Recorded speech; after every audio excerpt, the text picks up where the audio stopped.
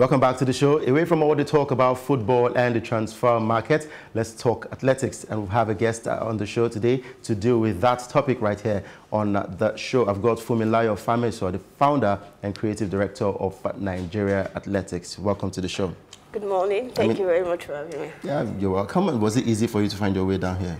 Yes, actually, because I came down with my driver. So I thought you were going to run. It's athletics. Come on. Come on, in Lagos. Well, for you to beat traffic, if you're not taking bikes, probably you get to run down to wherever you want to go to. I've still got Swore on the show today. Probably after the show, we'll go down the lane and run probably 10 meters. Let's see who would emerge victorious. You fly. Helicopters. Ah, nice. Nice. Now, let's talk about you. Now, why did you decide to go into blogging and writing on athletics? Okay, so I've always been passionate about sports, like from when I was young. Even in school, I was always reading sports news, watching sports news on TV. And when I finished school, I studied microbiology in school. When I was doing my IT, I knew that I couldn't just be in an office carrying out tests, lab tests, and everything. That it was too monotonous for me because I hate doing things over and over again. I like to try different things out and to be creative. And I was like, okay, I'm passionate about sports. Why don't I go into this? It will allow me to free myself. It will allow me to explore my creativity and everything like that. And growing up, it was always about football. But during Sydney 2000, I fell in love with athletics. And I said, okay, I'm going to start with Nigeria Athletics. I'm going to carve a niche for myself. Everybody's always talking about football. Nobody knows about Nigerian athletes, except Blessing Okagbare. I want people to know more about them. I want people to know more about Nigerian athletes, both home and abroad. So right now, people now see the light that, okay, it's not just about Blessing. There are other athletes out there that are doing well for Nigeria. And that was the major intention. That was my aim, my dream. That's okay. I want people to know athletics the way Nigerians know about football. And I'm glad that it's already working out. Looking at how you gather information, because in football, it's quite easy for you to just go on the internet and you type in a couple of names, you get all the information you need. But how has it been for you trying to get information about these athletes, and how's the journey been so far?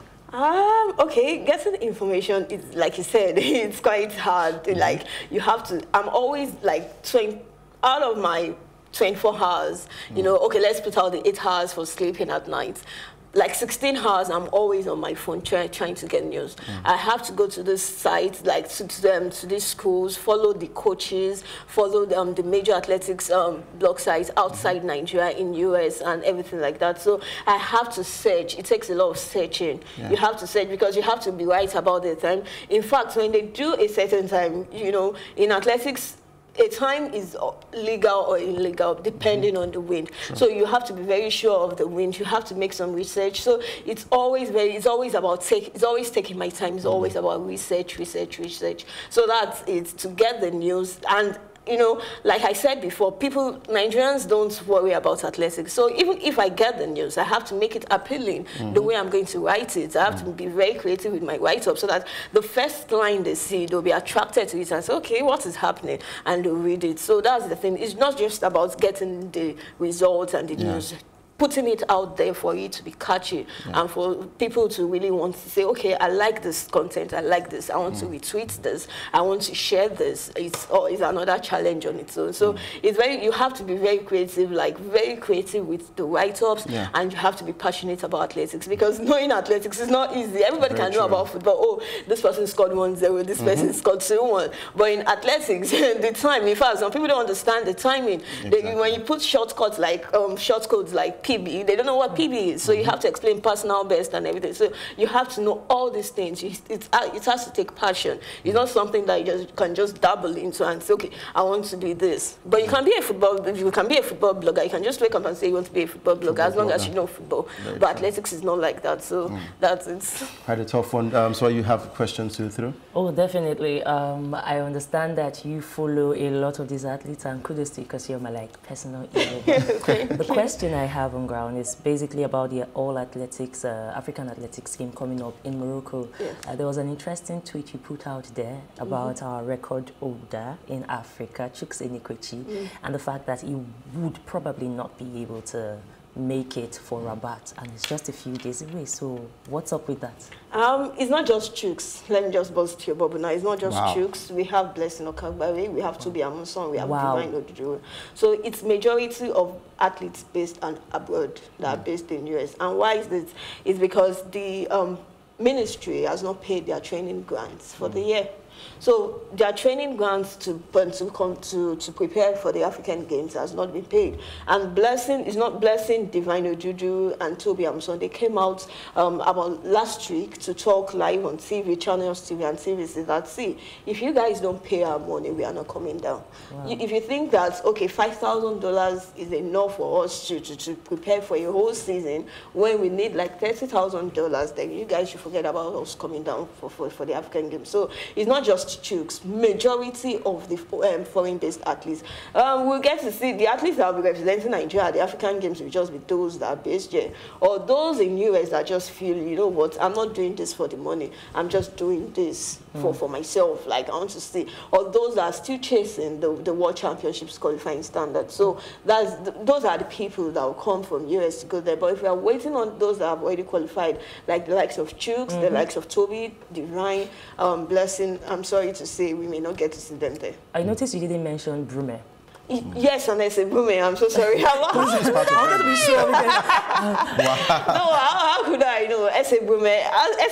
Speaking of Brume, she's fantastic. She's doing fantastic now. She's in a fantastic shape. She's in a shape that if we are going to stick out, if I'm going to stick out my neck and say who is going to get us a medal at the World Championships in Doha, I would say Brume, because she has been consistent. She's now the second woman in African history to jump above 7 meters. In fact, what she jumped on Sunday, 705 meters, is further than Blessing Okagbare's PB of 7 meters. Wow. And you know Blessing Okagbare is she's the goddess. The goddess of long jump, aside the retired Chioma Ajunwa. Yeah. So Ese Brume has taken over from Blessing with regards to long jump. So she's the one. In fact, everybody, like the most athletics faithfuls that are interested in long jump, they're scared of her.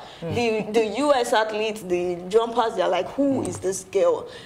Dishing out 6'9" meters, 7 meters, they now see her as a major threat. So I see her doing something great, like in Doha. Can I ask a question leading from SA? Because most of these major players, with the exception of Chooks, they all started from the youth games that was held in Delta State some while ago. And we were kind of open. We had that discussion of but is this going to be the season that we have a changing of baton, that a new face, maybe Joy Udo Gabriel or one of the youngins, what's the name of that young Rosemary Nana, that eye jumper that the male boy, best a yes, whether they will be the ones to step up now. Is this a season for them? Yes, it is a season. This is a new phase in Nigerian athletics. Okay. We have new athletes that are coming up. It's not just about the senior athletes. We have the young ones that are coming up. Now, Blessing Okagbare is going to retire probably after Tokyo, or she has like 3, 4, 5 years more. And when she retires, who is going to step up? Now, the case is not who is going to step up. The case now is among the pool of athletes that we have, who is going to be the major, like the lining force? Because you mentioned earlier on Joy Udo Gabriel, we have Rosemary Chukwuma, we still have the likes of Anekeme in the US, we still have the like Torisha is also there. So Tobi is doing the hurdles fine, quite all right. So it's a new change, like it's a new face for Nigerian athletes. We have new faces. You mentioned Ishekiri too, in the male category. We have Divine. Imagine the pool of athletes we have in the 100 meters now. We have Divine, we have Ishekiri, we have Raymond, we have Enoch, we have Sheye still there. Yes. So imagine amongst this pool of athletes. Now, it's 5 years ago, 3 years ago, there was no male athletes. There was no male athletes that qualified for the World Championships. Now we have 3. We have 2 that can still do that at the African Games. So it's a new phase for Nigerian athletes. And it's not just about the sprint. We talk about the high jump. Now you mentioned Best. Best is still a youth. Best is just 17 years. And he's already jumping 211 meters, 212 meters. He did that at the National Championship. So you see the progress he's having. The female too. We have what's this girl's name? Esther Issa. She's also jumping 182 meters, 185 meters, you know. So it's really a pool that we are having now. Like very 400 meters too, you've got Favor Ofili. Favor Ofili is, if she's Favor was in like, she's like there's a whole lot to talk about. She's the major person right now. Like if you're looking at the talent to push up or push out for the world to see Favor, I'll stick out my neck for Favor. All right, there's a whole lot to talk about when it comes to the world of athletics. And yes, our producer and director is telling me to really round up because we have another program coming up pretty soon in a couple of seconds. So off the air, we'll surely still talk to you about the world of athletics and I'll get more of your view on everything happening in that world. But we'd like to thank you for coming on the show today. My pleasure. Always great. Always good to talk about athletics. Exactly. And so thank you for making it to the show today as well. Thank you so much. All right, keep it locked down to Plus TV Africa because we give you the best when it comes to TV programming. Enjoy the rest of your day.